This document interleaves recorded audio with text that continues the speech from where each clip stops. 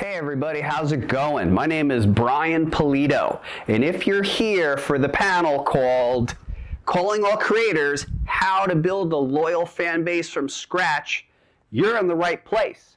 If not, maybe you got to go to another panel. But before I even begin this panel, I want to give you an idea of who the heck am I? Why the heck should you listen to a person like me? So let's get into it, shall we?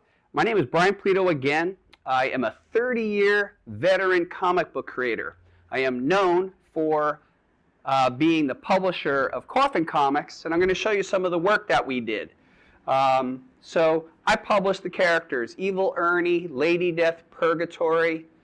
I have been lucky enough to also publish Megadeth, Insane Clown Posse. Please take in, been lucky enough to have an animated movie of my character Lady Death. Been part of a lot of cool projects. I've also been a writer, so I've written Nightmare on Elm Street, gosh, all kinds of stuff. Texas Chainsaw Massacre for comics. I published Halloween for comics, Friday the 13th. I wrote the Supernaturals for Marvel, and I've been very, very blessed to create entire universes of comics. So that's one part. Now that's in my past. Now, more recently, I've actually been the publisher of Coffin Comics, and I'll show you some of the Coffin Comics work that we've done. And we're actually in our facility called HQ. So, yeah, feast your eyes on some of the material that we've done here at Coffin Comics. A whole range of graphic novels with the character Lady Death. And I'm also happy and sort of braggadocious to say we have worked with some of the legends of our industry. J. Scott Campbell, Mark Silvestri, Adam Hughes, Michael Turner, and a host of others. We've also published characters like La Muerta and Hell Witch. Now, you may be looking at the material I produce and say, why should I listen to this guy? This guy's stuff is crazy, it's edgy, it's not my stuff. Well, I'll tell you why you should consider it. I'm a 30-year veteran comic book creator who has been able to passionately make whatever the heck it is that I want. So if you're similar and you have your own path and you have your own stuff that you want to publish, you might want to listen to a guy like me because strangely, I've been able to do it. In this panel, I'm going to show you how you can do it too. So that's a little bit of my background, and that's kind of my disclaimer. It's like you may not want to publish what I publish, and I appreciate that, but you might have your own path and your own journey. And I'm going to show you exactly how to build your fan base from scratch. So let's get right into it, shall we? Rule number one. That is, make memorable stuff that people want. Now, that might just seem painfully obvious, but really it's critical. Because if people don't like what it is that you're making, you don't want to make it because there won't be enough people to enjoy it. So let me explain what I mean. Comic books, like other entertainment art forms, really occur in some sort of a genre, whether it's superhero, mystery, detective, historical, personal, and that's how people tend to like to enjoy them. Sometimes it's fun to mix them up as well. But if I was a creator starting out and I made something, and as hard as I tried, I couldn't get people to respond, how I take that is the market simply isn't interested. And then I make a course correction and I move on. And if you want a fan base, you need something that people want. So that's how I would take that. So another way to look at it is, well, shoot, that's almost the whole ball of wax, right? If people don't like what you're offering, you got to pivot and move on. Let me give you a small example. Early in my career, I was set up at a convention, and I had a table of prints. There's another character I'm associated with who has his own cult following named Evil Ernie. And we're offering about 4 or 5 Evil Ernie prints. And way in the beginning, we were offering one Lady Death print for sale at a con, early 90s, Southern California. Well, over the course of a day, we saw these Lady Death prints sell like hotcakes. And Evil Ernie was selling just fine, but man, there was something about that Lady Death. And that was some real life, on the ground marketing and data that told us, wow, maybe we should kind of lean into doing more Lady Death. So that's actually what we did. So there is, sometimes you have young creators who have the energy, the excitement, and the drive, but sometimes they hold on to that one idea just a little too long. And if you do not get the market to respond to it, I say course correct and move on, right? So use that drive in another way. Also, so this is tangential to building a fan base, but something for your consideration. That idea that you have the one great idea, please give that up as soon as you can. You are in the business of ideas, so keep coming up with new stuff all the time. Surprise yourself. Make that just part of your talent, because it's never the one thing. So that's a piece of that. So really make memorable stuff that people want, because again, if you don't, where's that really going to put you? What other things do I have to say about that piece? Yeah, I think that's really the key. It's so again, comics operate inside genre. They operate inside of could be a Western, it could be a love story, a mystery, again, a personal story, a personal journey, because personal comics are quite awesome also, but they got to be memorable. And if they don't hook people soon, within the first couple of years of you doing them, maybe the market's just telling you there's other stories that you might need to tell. So moving on. The next one, create a memorable brand. Create a memorable brand for yourself. Now, if my cameraman, Mr. Jimmy Coffin, would back up a little bit, I'm going to sort of show you my brand. I have a long history of being associated with the colors black, white, and red, and skulls, and everything heavy metal, and crazy, and loud. And I'm not trying to be cynical when I say brand. I actually have not used that word personally until it was time to do this panel, but I think that word brand is a really good word to how do you put yourself together and present yourself. I like these particular associations, and again, not for you, I get it, but maybe what is your brand? Now, a great example of a brand might be the band Kiss. At least in my world, I love Kiss. Just imagine, go back into the 70s when this band shows up in kabuki makeup and has the audacity to have fire and spit blood. It's just so identifiable that it actually attracts people. Now, it may not attract you, but you can't deny that Kiss just attracts people. So that people like myself who love and adore Kiss, man, we just went to them. Now, a friend of mine, very astutely, a guy in marketing, astutely made this interesting observation. He said, what did he say? It was pretty cool in terms of branding. What he said was, if a brand like ours, Coffin Comics, teamed up with Nike, they could totally see what that sneaker would look like. Made perfect sense. However, if a brand like Hilton Hotels teamed up with Nike to make sneakers, just had a hard time visualizing what that could be. So branding is like very instantaneous identification, and it really comes in handy in this super fast world of online, right? Like people are making snap decisions about things, and we all see what attracts us in just the blink of an eye. So your branding might be no branding. That's fine too. It's just something to consider. Let me give you some other examples. I think a very, very meaningful brand for me was when 7 very popular artists from Marvel Comics defected and formed this comic company called Image Comics. So those guys were so identifiable with superhero comics, they had the audacity to form their own venture and make their own superhero comics. And it was one of the first times I had put the face to the creation. And they became rock stars to me. And you guys and gals, if you're in comics, you at least are on the peripheral of knowing the guys. You know, Mark Silvestri, Mick Farlane, Jim Lee, Jim Valentino, Eric Larson, Jim Valentino. These were the key guys of Image. And boy, you could just see their face and see their creation and go, wow, that is a remarkable brand. And I think that brand, coming up on its 30th anniversary next year in 2022, has really stood the test of time. You just get it solidly.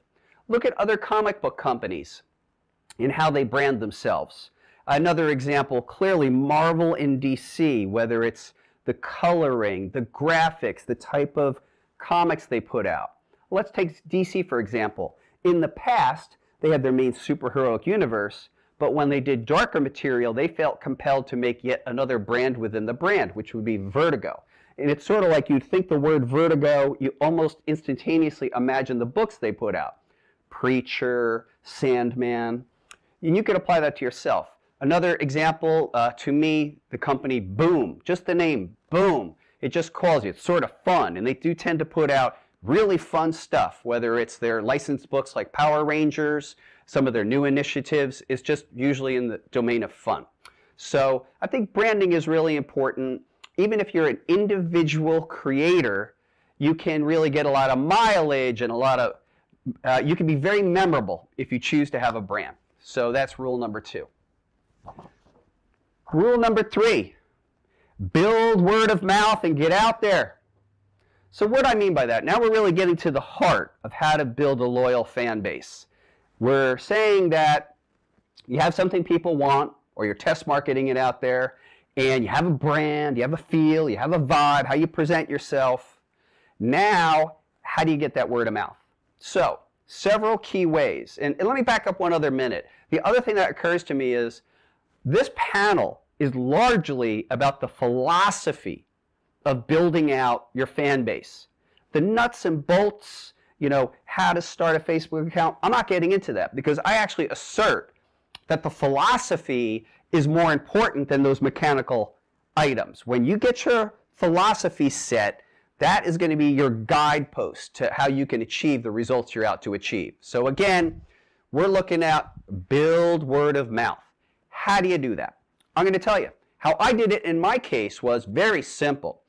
First comic I ever put out, it was published by a company called Malibu Graphics in early 1991. And it was called Evil Ernie. And how I decided to build my career is I actually bought copies of that comic from Malibu, and then I went out to comic book conventions and I resold them. And I hand sold this comic book in the Southern California area for a period of 18 months and did something kooky like 52 in stores and conventions. And sometimes I'd show up and there'd be a good amount of people, and then sometimes I'd show up and there'd be 1 or 2. But no matter who showed up, man, I played like it was Madison Square Garden to these people to seduce them into the vision of what I was presenting. So in today's world, you could take that same sort of enthusiasm, and when we are safely able to, definitely show up at the conventions, but also clearly social media is an amazing way to get the word of mouth out. Now again, this panel is particular to comic books, physical floppies, as opposed to web comics, which is another avenue, or even all different forms of entertainment. These are about comics. So in the domain of social media, I say choose a couple platforms that really speak to you. It could be Facebook, Twitter, Twitch, YouTube, pick them. And maybe not do just one. So let's just take a social media presence. You pick a main one. Let's say in your case it's Twitter, Facebook, YouTube. Now you're putting out communications incessantly. Now look, you're competing with every form of entertainment, whether it's reaction videos, bikini shots, major news media. But I think what people want to see from you as a creator is, what are you about? What is your process? So you're putting out messages all the time, every day. And one of the easiest things to do is just talk about your process and how you're going about your process every day. Now, the cool thing is, and again, maybe this is the one technical thing, you could actually link a lot of your social media. And in that case, I suggest software like Hootsuite. You could put out a message on one platform and it could actually propagate onto other platforms. And I think that's very useful because people are wherever they are. They're not necessarily always where you want them to be. They're just wherever they are. So again, so getting back to the basic premise, building word of mouth, get out there. So what could you be talking about?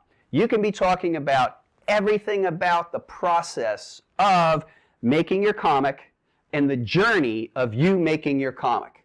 So for example, you could be showing some pieces of the script. You could be showing some of the pages, the color, the lettering, visiting the printer. That process is really enriching to people. You know, driving up to pick up the comics, all that kind of stuff I think is fun. Now, in my personal philosophy, I believe that you should consider doing all of that as if it is an aspirational journey.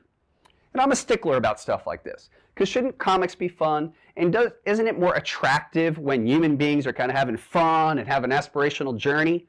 there's two ways of doing a live video about picking up your comics. I'm going to ask you to consider which one is the one that's probably going to attract more people. Version 1. Oh man, I got to pick up the comics. My car's a wreck. My kid is, sick, and man, I get in the car and the car's messed up, and I drive over and nothing's ready, and then, I get an argument with the printer, and then I can pick up the books. So that's one version. Here's another. I get in the car. I feed my son. I drive over. The car breaks down, but it doesn't matter. I put a little more oil in, I get back in the car and I drive. And then I show up and the printer's not entirely ready. That's no big deal. I throw in. I help. I get my hands dirty. I get my hands wet and I start getting it together. And then I finally secure my comics. So I would assert to you that you probably like the second version, which is you're watching a person who's on a journey. We all like the journey. We all like stories about journeys, right? Dating all the way back to the Odyssey. We don't want to hear other people bitch, moan, whine, and complain. You know why? Because life is so hard to begin with. So if you're a comic book creator, I guess one of my $1,000 tips is make it fun for people. Because look, I think it's a given that life is challenging, life is hard, and not everything is easy. It doesn't come to you, but why not have fun while you're doing it? So again, rule 3, build word of mouth, get out there. And here's the challenging news. When you're putting out your message, never stop. As many messages that have value to people as you can. People get behind people who are on a journey, who are usually on a positive vision about things. And I believe, in terms of building a fan base from scratch, if you're on a positive journey and you seduce people with your vision of your story, your comic, your art, they're really going to come along for the ride, no matter who they are. Now, this is another tangential thought to this piece, which is consider who is your intended audience. So I think unconsciously when I began my career, I imagined my intended audience. And that would be the entire audience that's at a Motley Crue show. It's just how I see it. Now, that doesn't mean that, strangely and interestingly, among our crowd, not everybody is into that. But I think people appreciate that I'm into it. Early on, the band Ghost is very popular now, but I was into this band Ghost when no one was into it. And I would share my enthusiasm. And I would get comments from people on my feeds, and they're like, I don't know who they are, but I'm just happy that you're happy. So something for you to consider. So that is only rule number 3, get out there. Rule number 4, be your own PR firm. That's right, public relations firm. Look, in the beginning, not everyone is going to be tooting your horn, so it's going to be really up to you. So that means everything from formal press releases announcing that you are releasing a product into a given market. It could be the conventional comic shop market. And honestly, even if you're starting from scratch, you could send what is called a query letter to a given website and say, will you accept press releases from new creators for products?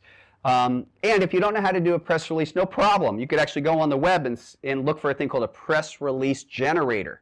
And it'll show you exactly how to make a press release. Now, when I say PR firm, I don't mean just conventional press releases. In between you, me, and the wall, our company gave up doing press releases about 7 years ago. And it doesn't seem to have hurt us. So what I mean by being your own public relations firm is always be getting the word of mouth out about what you're doing all the time, never stopping, even if you're tired, even if it's at the end of the day, even if the kids haven't been fed, the dogs have been fed, you're aching, you're tired, it's been a long day, do it. And consider this, really. As a creator, you're entering into a field that is fiercely competitive. And you have people like me who are willing to work longer, harder, faster, stronger, for much longer periods of time. I don't say this as a brag. I'm just letting you know. And I'm not the only one. There's just a lot of people, man. We're like dogs that are trying to get a bone all the time. We're like sharks.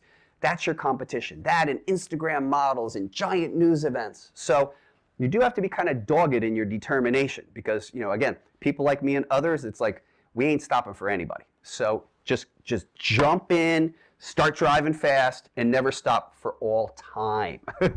So again, be your own PR firm. It's an ongoing thing.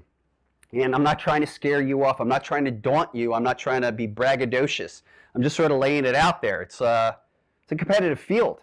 And that's that piece. Be your own PR firm. Next up, your email list rules. This is rule number 5. And if I were to say, ultimately, if any one rule is the most important, I think it's this rule. This rule, man, your email list rules. Your obsession in life should be to sign people up to your email list. So let me get mildly technical. An email list. You're probably going to need a website, even the simplest WordPress one. Get a website going up, name it your brand, your name, your whatever, and then get an email piece of software. Our company uses MailChimp. We've had great success with it for over the course of 7 years plus, and I believed in email my entire professional career since I could have email. So that's dating back to the 90s. So why do I say that? In today's world, people who opt in for email communication from you about what you're up to have taken a step towards being enrolled in what you do already.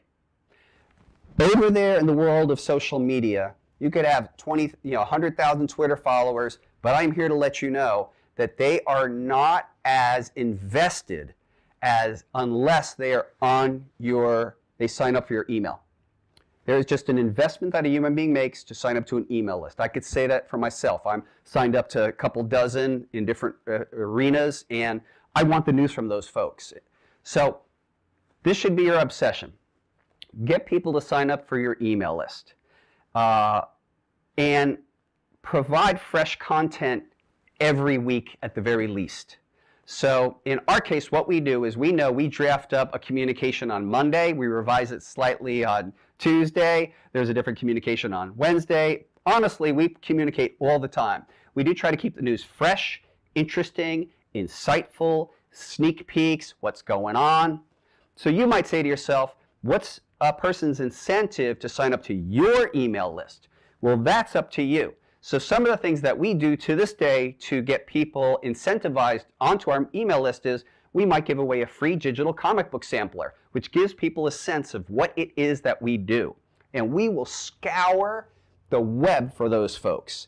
We will do paid social advertising to find people to see if we can get them in what's called our sales funnel. If we can get them signed up into our email list, that means they're part of a community, and then they could consider our wares, consider what we have to offer, and I could tell you through thick and thin that the email list is king. Let me give you an example. It's totally braggy. Running a current Lady Death Kickstarter campaign, it's clocking in at about 320,000 in 8 days.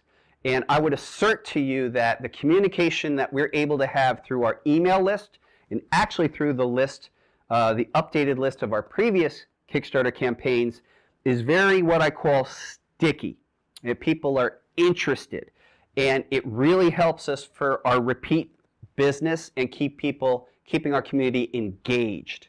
Whereas, let's say I'll do a live video on Facebook. I get like 2 or 3 or 4 or 500 views. I don't know, in the rare case, 5,000. I just don't think that is the avenue where people listen with more authority. I think it really occurs in those email lists. And I mean, I think we could just see it empirically. We always say in our company, mailing list is king. So I could keep spending more time on this, but induce people to sign up, establish an email list, use something like MailChimp. What's great about companies like MailChimp is if you only have a certain amount of people who are signing up, it's free. And they only start charging you once you have a whole bunch of people. And by then, that means you could probably afford to pay for that email list. So pay for it because it's great. The email list, through thick and thin, summer, winter, is the king. If there's any takeaway from this panel, this is the $1,000 piece. And I got to tell you, you'd be so surprised at how many small, medium, and even large-sized companies miss this piece. Because I don't even know if I should be telling you this, because this is the big one. Mailing list is king. It's very sticky.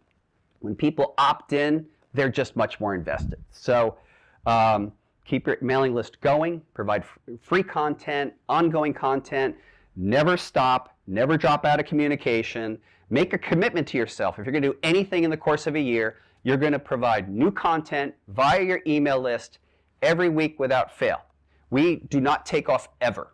We don't take off for Christmas. We don't take off for anything. We actually just do 2 or 3 at a time and then just spool them out. So, make sense? Rule number 6, be authentic, be trustworthy, and be disciplined. So, let me explain what I mean by be authentic. I have a lot to say on this particular topic. So, I think if you want to tell comic book stories, you're a certain sort of person. You could have chosen to do anything else in your life, you know, doctor, lawyer, Indian chief, basketball player, whatever. But for some reason, this form is attractive to you. So that being the case, you tell the stories you want to tell. Do not ever try to guess the market. Don't be cynical. Don't say, superheroes are hot, I'm going to tell a superhero story. Because by the time you get your superhero story done, that's less hot and people are on to the next thing. The thing that I believe will help you stand the test of time as a creator who can build a giant fan base is being your authentic self and telling the stories that you want to tell. So look, in my case, I get it. I don't write a story that's like War and Peace. I'm probably not going to get an Eisner Award. Who knows? Maybe down the line a Lifetime Achievement. But I really love the stories that I tell. This is the kind of stuff that I'm really into. And your mileage may vary. And I think that's what's great about comics. You might have a story to tell in a different genre that's never been told before. You have this burning desire to tell a given story or a universe worth of stories. And I encourage you to do that. Do the thing that your heart tells you to do. And the reason I say that is there are going to be challenges along the way. And there are going to be times where you're going to be stopped cold. And the thing that is going to keep you going is that passion, that heart, that initial excitement you had to tell the story in the first place. I guarantee you, you'll remember that part. When there comes that time when you were just stopped dead in your tracks, the fire is the thing that's going to keep you going. So do not try to second guess the market. Be yourself. Tell the stories you want to tell. So be trustworthy. Now, again, going back to the basic premise of our panel, which is how to build a fan base from scratch, being trustworthy is key. Being transparent is key. If you're a liar, a cheat, if you fall off the map, if you promise people stuff and you don't do it, if you're supposed to hire people and you mess up, you disappear, it's very hard to build momentum. But I believe that if you're trustworthy and transparent, and if you do what you say you will do, you really start reaping the rewards. Now look, I'm an older person. I've been through some stuff, ups and downs. I even had a business bankruptcy in 2002. And I have learned firsthand the failings of not being trustworthy, whether it was intentional or not.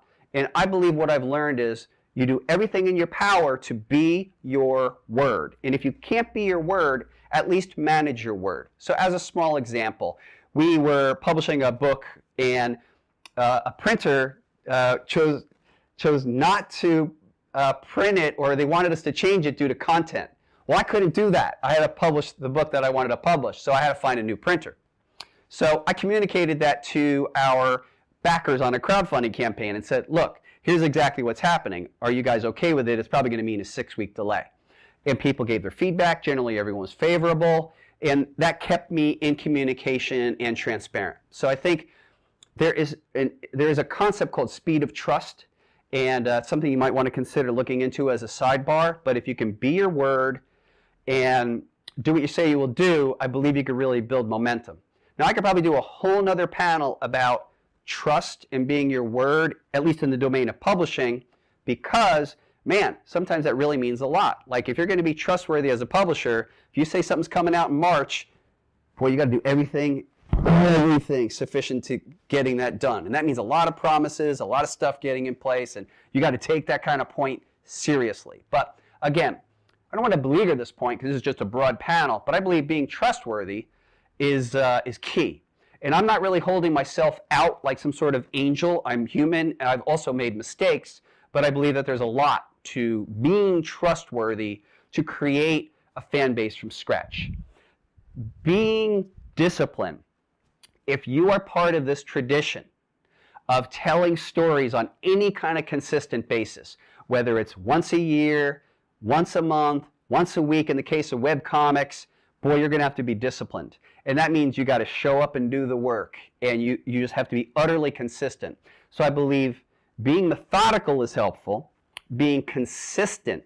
So if you say you're going to do it, and being consistent helps your fan base know that you're going to show up when you say you show up. So your new content every Wednesday, I'm shipping stuff every month, quarterly, biannually, yearly. As long as they know, and as long as you're consistent, you become count-onable. So let's take a hypothetical. We publish 4 48 to 64 page books a year, every quarter. And we've gotten into this rhythm over the course of 5 or 6 years, now going on to 7, where people could kind of count on that rhythm. Very consistent. So everybody knows, like every season, more or less, we're releasing something new. And that really just helps ferment in people's brains, that degree of consistency and count-onableness. So I would assert to you that that would really help. So, and then, yes, and that speaks to that real main concept, which is being disciplined. Do you guys and gals out there ever have those days where you wake up and you're like, wow, I'd really just like to go back and take a nap, or maybe I could just like take it easy? I think the difference between people who do average and people who do extraordinary is being disciplined. This sounds obnoxious, but it's very difficult to expect profound results from an average effort. So I think just being disciplined and methodical, as unfun as that sounds, is really the difference between good and great, or maybe great and unbelievable. So discipline helps, and holding yourself to account, not letting yourself off the hook. A lot of my contemporaries or peers or people I know who have achieved something in the world of comics have been very comfortable with repetition, showing up and doing the work. I could name check tons. So there's just a lot of people who are willing to put in the work. So just join up, surrender. I just surrender myself completely to doing my work, and I love it. Rule number 7. Work hard, stay humble. That's a real simple one. I don't think there's really avoiding work in the domain of comics. I do think if you have a chance of doing something else where it's easier, go for it. But I guess I'm from an older generation now. I'm about 59 years old, born in 1960. And I was kind of raised in that time where you got to put 10,000 hours to master something.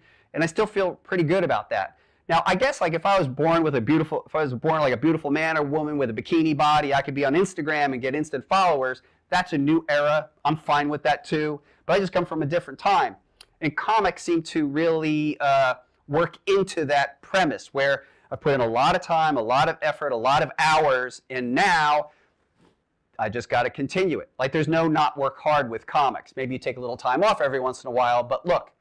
If you're the writer, you got to face the page. If you're an artist, you got to face the page. If you're a letterer, you got to face the page. If you're a colorist, you got to face the page. If you're a publisher, you got to put it all together, staple it, or glue it. There's no way around it. So, yes, work hard and then stay humble. Here's one other thing. I hope that you achieve all your hopes and dreams in the world of comics. I hope you become an unparalleled success. But I also hope for you that you simply become humble. Because here's the great thing.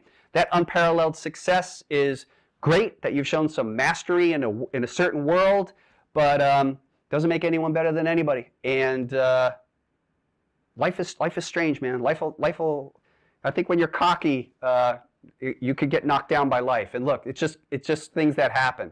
I don't know if that's a strange philosophy, but one thing that I always say is that I always come humble before the comic gods because they're capricious. And if you show signs of ego, they're going to knock you down and remind you that you're just a human being. So, work hard and be humble, man. Love the work. The allocades are nice. Signing things are nice. Meeting people, boy, that's nice, man. You spend a whole weekend at a con, people loving your stuff. I totally remember the first ever experience of a person commenting on a comic I did. And I felt that prior to comics, I was kind of in managerial jobs, believe it or not. Like I worked in the movie business, commercials, music videos, feature films, and I was what's called an assistant director, and it was really managerial. It wasn't particularly creative. So I make Evil Ernie. I'm promoting the first issue in Southern California at a place called the Shrine Auditorium. Have my books laid out, and this guy comes up and he's like, "Hey, you the guy that did that Evil Ernie?" I'm like, "Yeah." And he's like, "Not bad." And that was my first compliment. I always remember to remember the guy's face, and I was like, "I'll take it, not bad." So it has its own pleasures, man.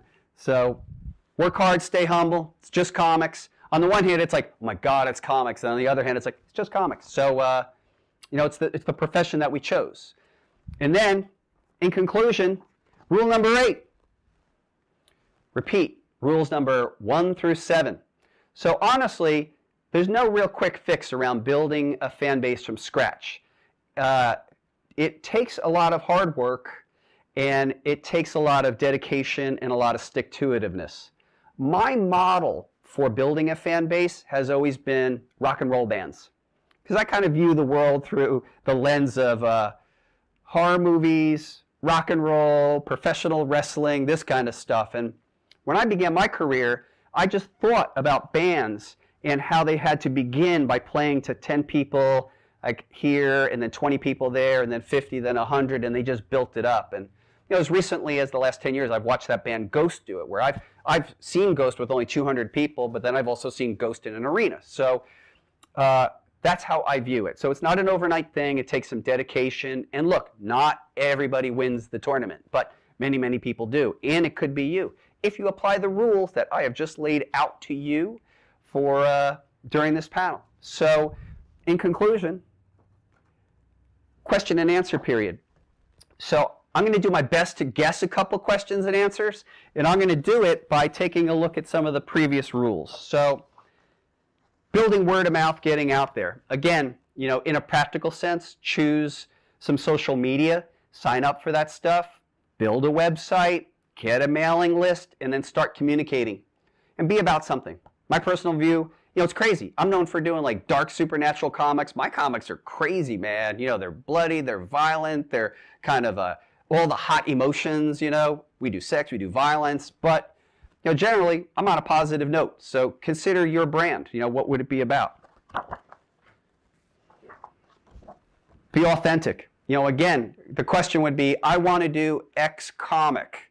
And I'm like, as long as it's coming from your heart, it's completely worth doing. Because again, it's going to take a lot of effort, so you better love it, because there are going to be times where you're tested. Be your own PR firm.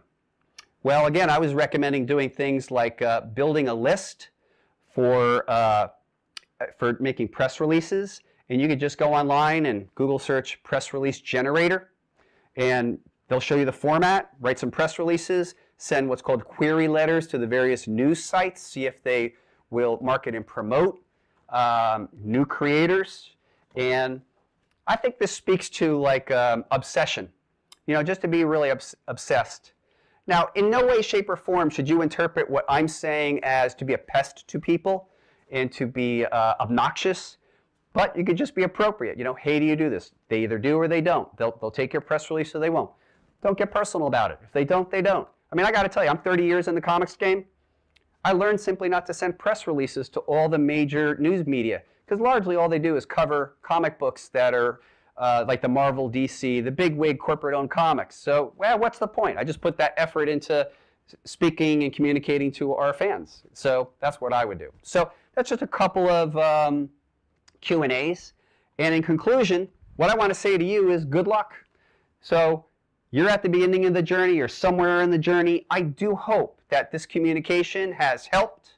And heck, man, all I got to tell you is I'm Brian Pulido, publisher of Coffin Comics, creator of Lady Death and other assorted fun things. I hope you have a wonderful career, and thank you so much for joining in on my panel today.